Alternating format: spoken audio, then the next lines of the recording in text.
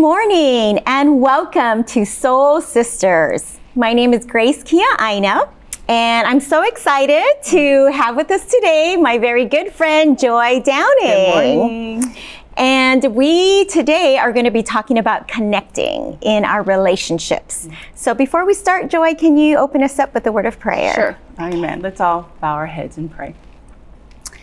Heavenly Father, we just welcome this morning. We thank you that we can meet together as soul sisters.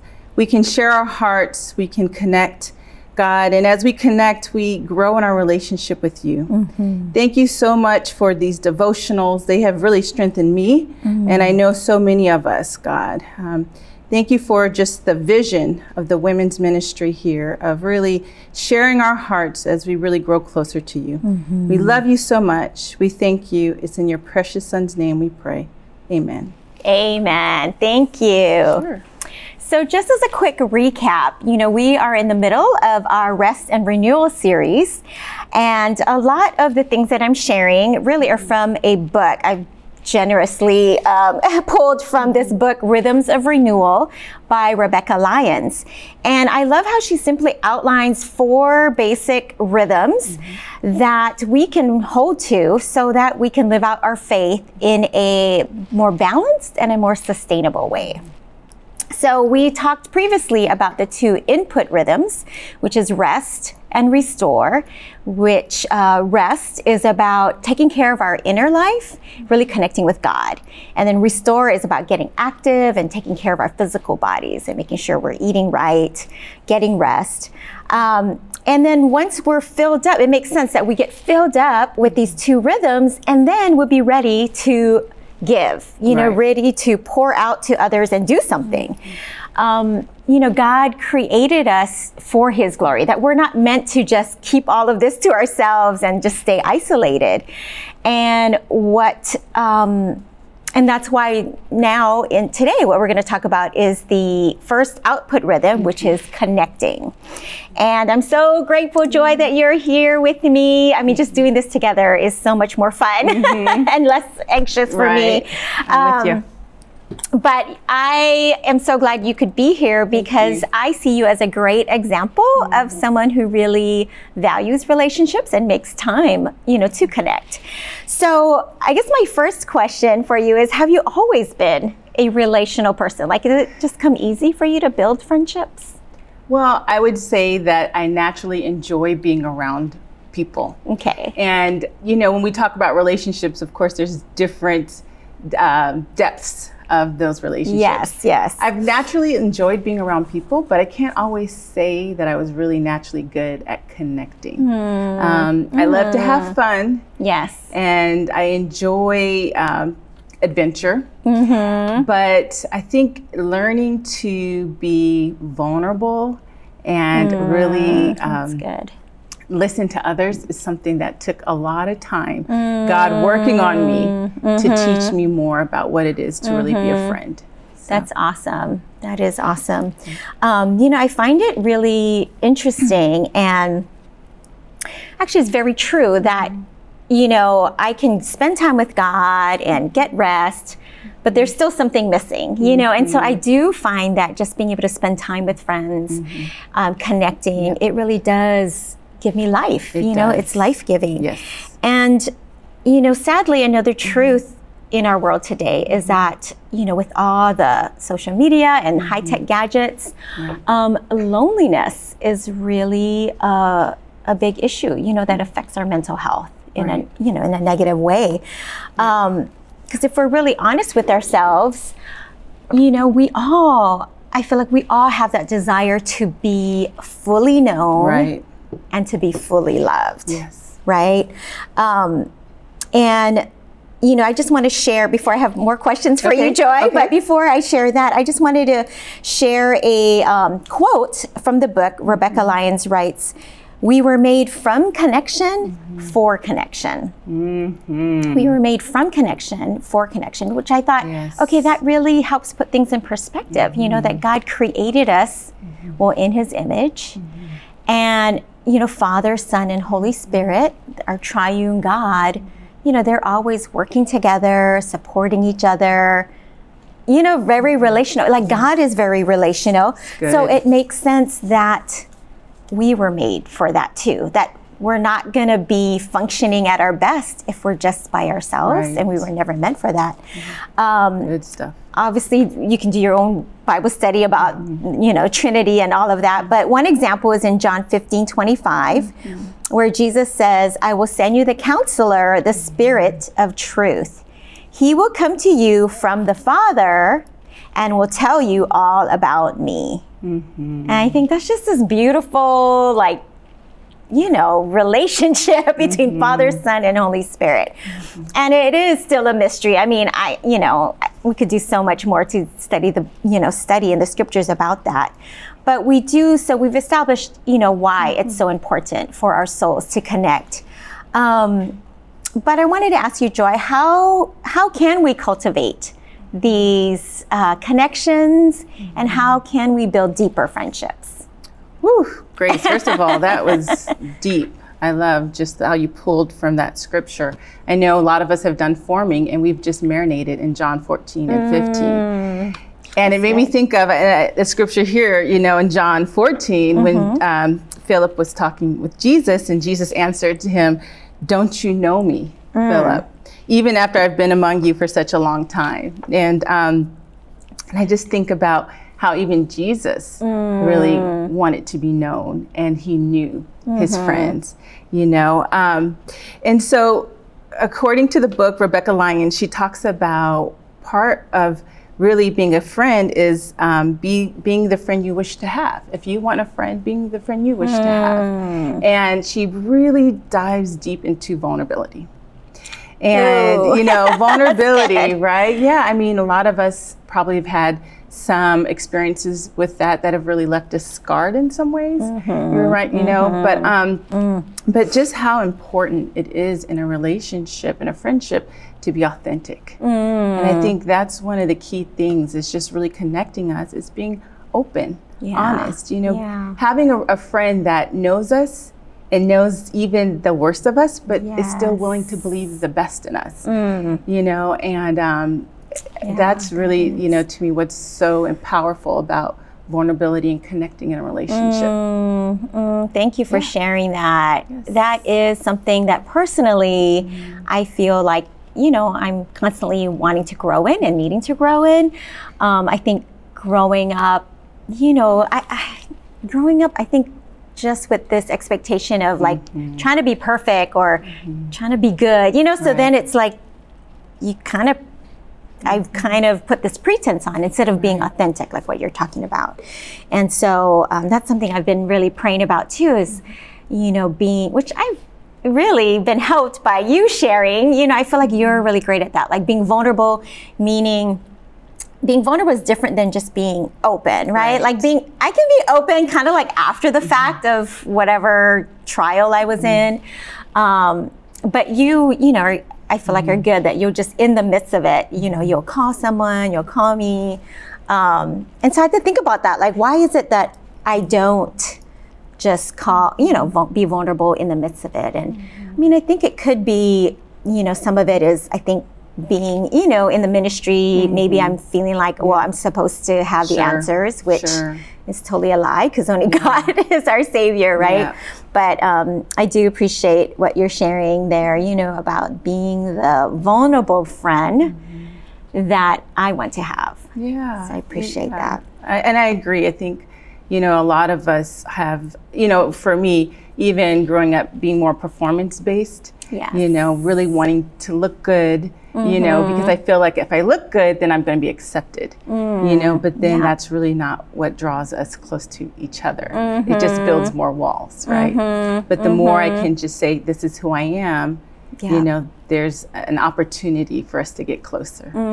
So that's something I'm learning, and I still have a long way to go, but at least I feel like God is opening up my eyes about the importance of just being raw.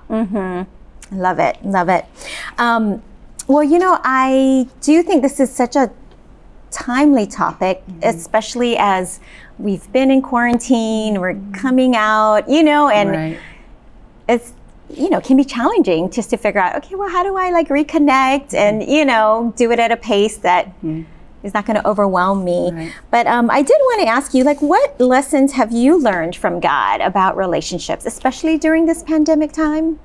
Yeah, you hit on something earlier about just isolating, and I think that is so easy for me to fall into. But I think about the scripture in Ecclesiastes 4:9 through 12 that really talks about being, together is stronger. I know that's like the theme, right? Stronger together. That's like the pandemic theme that we've been having, but it's true. I know when I'm left alone to my thoughts, I just spiral, into this really negative, deep place. But when I'm with my friends and I can confess, then Satan no longer has that stronghold, right? Also, one thing I've learned during this time is that it's been great just to heal through my friendships, to be able to, share about what's really going on. I think about this scripture that I love. One of my favorite scriptures is in Proverbs 20, verse 5, where it talks about the purposes of a person's heart are deep waters, but one who has insight draws them out. And I just love how, when we're able to really connect and we're spending time, you get past this surface and you get into the deeper parts of who we really are. And the more that we're able to talk and share, it's a healing process that takes place, and how important it is just for us to be good listeners. It talks about the one who listens draws them out. And it's so easy just to, when you talk, you're so excited to be together, we're to talk over each other. And sometimes you have before. A lot. We have a lot that we want to say, but just to be able to just sit and listen, not interrupt, not to have a rebuttal or the answer, but just to first just listen and really make sure that your friend's being heard. I think that has been so important for me during this time. And I've been so grateful for the women who have really taken that time just to listen. That's for awesome. hours. That's awesome. Yeah, I definitely, by nature, I guess, I'm more of an introvert. So I would have to say, in the beginning of the pandemic, I was kind of like relieved, almost like, oh, I get to have me time, Right. But I gotta say, I did learn just to really value time spent together. Really, I don't know if that's one of the, lessons that God wanted me to learn, but I definitely feel so much more grateful. Like I really do see it's a privilege to be able to spend time with friends. It definitely made me more intentional and to be aware, of just making sure that I am connecting, because I can totally relate. I am like that too, where left up to myself, I'm just more negative and critical, and then it can be, depressing, or feel like not motivating. So that is really great stuff. And as obviously as Christians, we know we're in a spiritual battle. Right. And so just as much as God knows how much we need relationship, we need connecting, I feel like Satan also knows that. And so he definitely will attack our relationships or do anything to create an obstacle or pull us away from connecting. Right. So really quickly, what are some things you've learned that can keep us from connecting? Right, that's a good one. I'm also I'm reading a book by Jenny Allen, and it's called Get Out of Your Head. Ooh.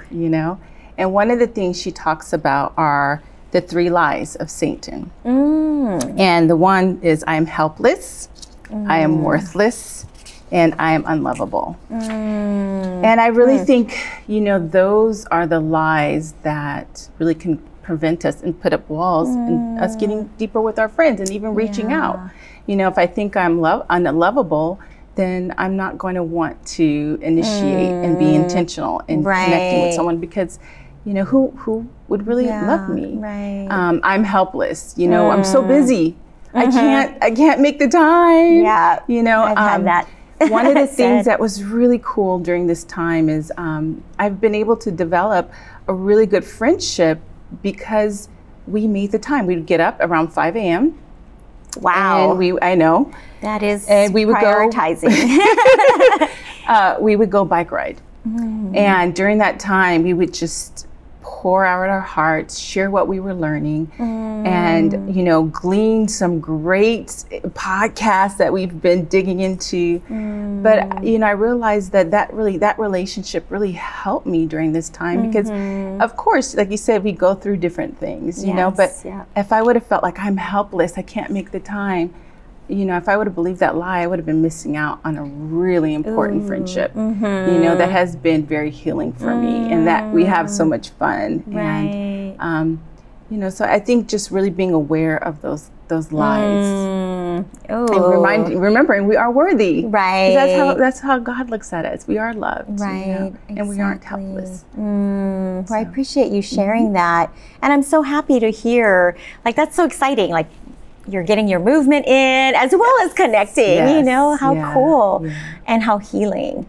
I do think about just personally, you know, some of the things that can keep me from connecting is like past hurts, right? So fear of getting hurt. And I can just have this selfish mindset of like, well, I already have my, you know, 2 friends or whatever it is, and I don't need to be giving. And it is a lie from Satan.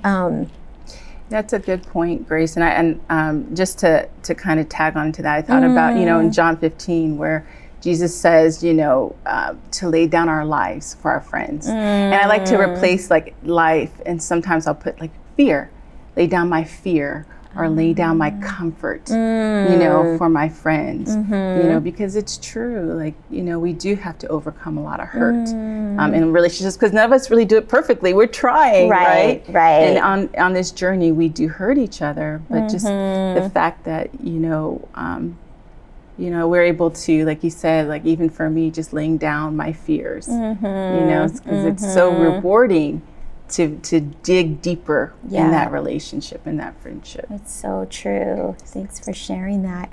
And even when you're sharing about getting up at 5 in the morning, I think, yep, I got to repent of laziness, you know, because it can just be comfortable. Sure. And well, we didn't do it every day. Yeah. Maybe once every 3 weeks. But again, you know, it does just take a little bit of just like intention and focus, right? And just setting aside that time. And yet, just like what you said, what blessings came from that early morning bike ride. Well, you know, as we are, you know, things are getting better as far as, you know, just being able to connect, and things are more open, you know, lifting the quarantine and everything. But sometimes it can be overwhelming, you know, just thinking about our schedules or just overcoming some of these barriers. But what advice would you give someone who maybe feels out of practice with connecting with others? Like, we know that it's good, but you just feel a little like rusty or maybe stuck. Right. You know, what helps me is just to, you know, we talked about the fear. I think sometimes the fear of rejection could keep me from reaching out. But I like to think about feeling the fear and doing it anyway. You know, like there is some fear, there's some comfort, there's different obstacles, but I'm going to do it anyway. And, you know, I think just initiating, sometimes I have to initiate a text, start there, you know, it may just be that first part of connecting with someone, but just initiating a text, you know, being aware of what your friend likes. If it is coffee, treating them to some coffee, you know. That's awesome. You know, like you said, maybe walking by the beach and praying. It's just, we love to pray, right? It's a great way to connect. But I think just really being creative about ways to connect with friends. And if you know that a lot of them are really busy, I have more flexibility in my schedule, but I do have friends who are really busy. So wherever we can grab that time, and they're going to say where to meet them. And, you know, just recently my friend texted me to like the day of, and it was an hour drive to get to them. You know, but you know, I'm going to make it happen because I really value that connection. And I think just putting aside, like we talked about, our comfort, you know, I love comfort, you know, I can easily just enjoy being, you know, at home, but just realizing the benefits that we reap by just pushing past, our fears, our comfort. That's so true. I love that. Because it's true. I like that you say feel the fear. So you're not saying just like ignore it. It's like, yes, acknowledging that we can have fears, fear of rejection, fear of getting hurt. But that we're going to deny ourselves and just do it anyway, because maybe even like what you said, like thinking about the benefits or the blessings that you don't want to miss out on, you know? Yes. And I do think that is our God. God is a God who just wants to pour out blessings upon us, that we can't outgive God. And I think if we do trust his ways and his calling, right, to connect, that it will really, replenish us, renew us. I just think about how so many times in the Bible, when people took just that first step, they were rewarded generously, right? Yeah. I think just making that first step.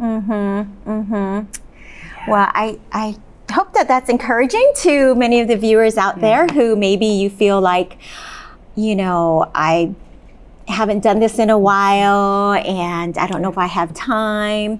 But I love even what you said. Like sometimes I can think in my mind, I need like a whole day or like hours, and yet just like a short coffee time. I do appreciate the times that we were able to have coffee, even though we were like each in our car. That was probably one of the most life-giving times for me during this past year. Just having that consistency, where we can be lined up.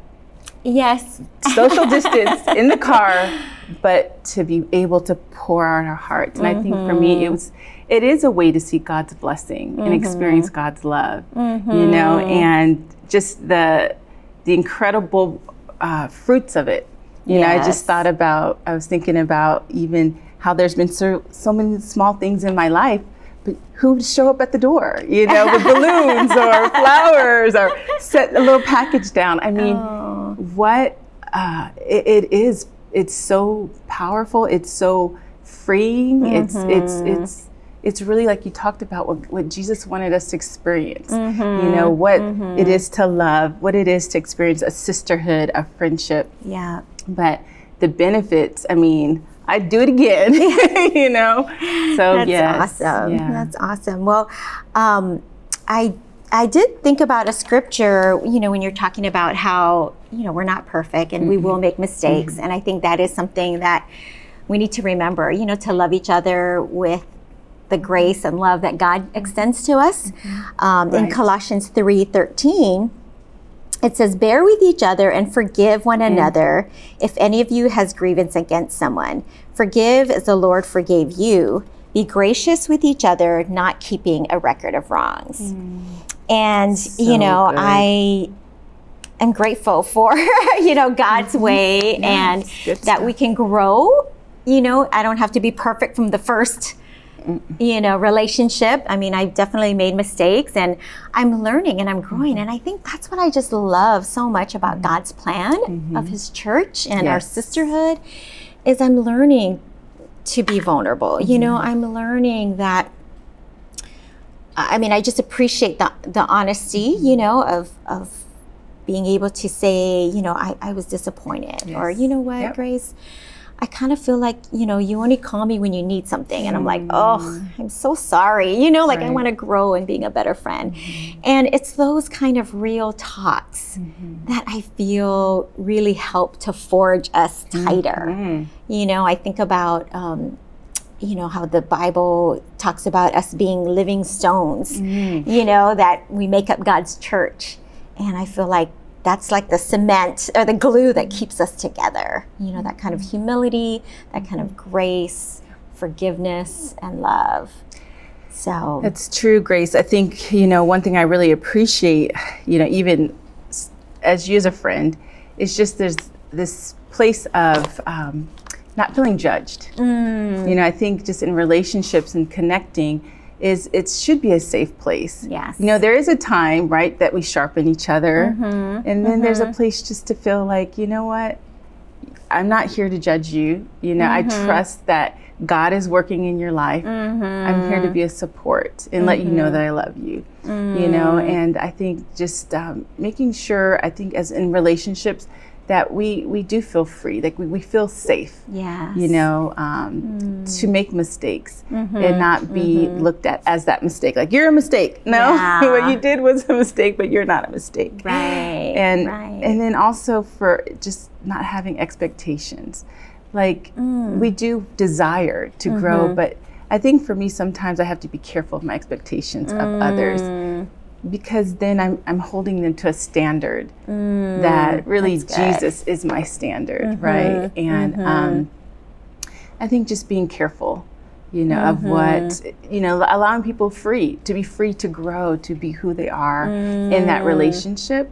I think it's so important. That's awesome. In just connecting. I love that point. That is a good reminder. I do think about, you know, some of my longtime friendships, and there were times where we went through bumps, and, you know, I do think like what you're saying, like being able to give each other space to grow, and our relationships are meant to grow and evolve or change, right? So I think that's a good reminder for sure. I know we could go on and on talking about so many other things. We're connecting. But totally, I just want to just reaffirm just how valuable it has been, you know, to be able to have relationships in the kingdom. Joy, thank you so much for just sharing your words of wisdom. Thanks for having me. Sharing your heart and your experience. It's just so valuable. And I know that I would not be who I am today without the relationships that God has blessed me with. And so I just want to say thank you so much for joining us today here on Soul Sisters. And I hope that you are inspired to practice this rhythm of connecting, and that, you know, even after you connect with God and, you know, get all filled up, that you can even make plans, you know, to initiate spending time with a friend this week, because we definitely are better together. So thank you again for joining us. Take care, and we'll see you next time. Bye. Bye. Thank you for joining us. I hope this has been educational and inspiring for you. If you'd like to know more, please join us by going to study.laicc.net, and we'll be happy to contact you and help you in any way we can.